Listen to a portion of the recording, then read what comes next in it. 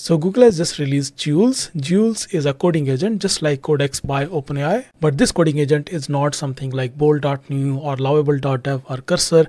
This is different. So this actually works on background. This coding agent works more like Devin. So this is how it works. You connect your GitHub account with Jules. After that, you give it access to a certain repository. After that, you just give it a task, something like maybe changing a version of Next.js or maybe adding a new feature, and you just assign that task to Jules. After that, Jules will work on background, and then it will like finish that task and let you know once the task is finished. So this tool is not like bold.new or lovable.dev or maybe something like cursor, but this tool is different. It works more like Devin. Devin is like $500 per month software engineer that can have access to your GitHub repository, and you can assign tasks to Devin and it can work on background. But the good thing about Jules, it's absolutely free to start. There is no subscription fee. You can directly go to their website and start using it right away. So before you start exploring more about Jules, please subscribe to this YouTube channel and click on that like button as well. Alright, so to start using Jules, just go to jules.google, jules.google.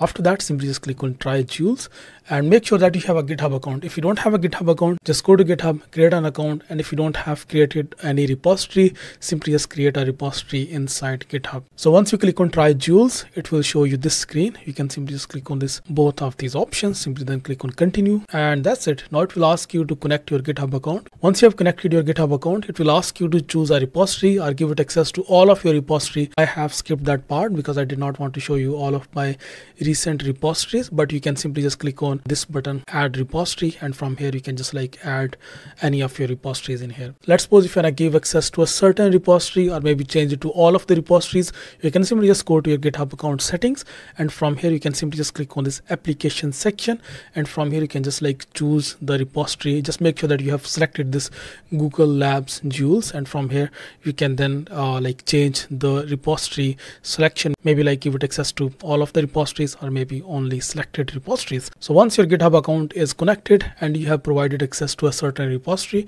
after that, this is how this UI will look like. This is how their main dashboard actually looks like. So from here, from this drop down, just choose your repository that you want to like make changings in. I'm just going to like choose this one, AI thumbnail checker, and I'm just going to choose this repository, and then there's only one branch. I'm just like going to keep this master branch selected.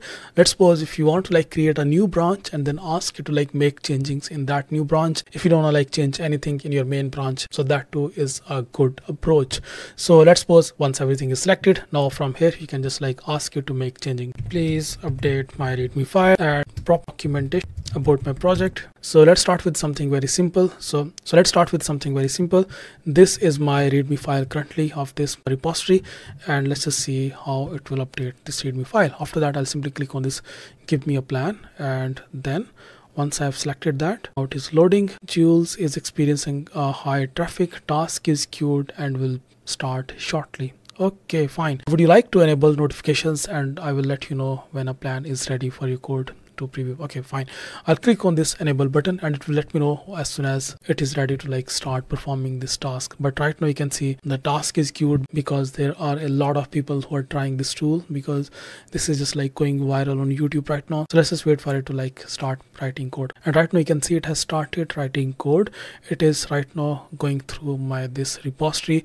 It is reading all of the different components and different code files. It is understanding this project, and right now you can see it has created a plan. So draft a new readme section, project overview. After that, draft a new readme section, key features. And then there is how it works, technology used. So it is actually creating a project plan. So the first there will be project overview, then there will be key features, then there will be how it works, then there is technologies used, then there is optional but recommended section, which is project structure. And then after that, I can simply just click on this approving plan. So now the plan is approved. Right now it is working on it. It is going to draft a new readme.md section. So let's just wait for it. Let's just see. I really want to see like how it works. I know the overall experience is kind of different than bold.new and lovable.dev, but I mean, it will now work on background, and right now you can see it has, I think, updated a readme file. It has just finished the first task. Now it is updating the key feature section. So it is showing the both of the versions of this readme file. This is the old version, this is the updated version. So let's just wait for it to finish writing all of the code. After a couple of minutes, it is still working on it, and right now you can see it has updated this readme file. So far it is working on its plan that it created. It is working on that step by step. But yeah, I mean, you can just like keep doing your work. You don't need to like keep looking at it or just like see it working. You can just like do something else. And right now you can see the readme file has been progressively updated by the worker in the previous steps. The old content has been effectively replaced by the new comprehensive document. Okay, that's perfect. Still it is loading. Let me just open my readme file in here. Let me just, so right now this is the current version. So let me just click on reload and see if it is updated or not. It is not updated yet. Okay, there is no recent commit. So publish. Okay, fine. So fine. So I'll have to like, once it will do all of the, it will like make all of the changings. After that I'll have to then review the changings, and after that I can just like publish the changings. So I can simply just click on this publish branch, and now it will actually publish in our branch. I can see a new commit, and this commit was made just right now, and even my deployment is also started on Universal. And right now you can see this readme file has been updated just now. I can simply just open that, and then I can see my readme file has been updated. That is amazing. And this was just like a very careful test for any further features. Now we can actually give it another command and ask it to like change any like further features.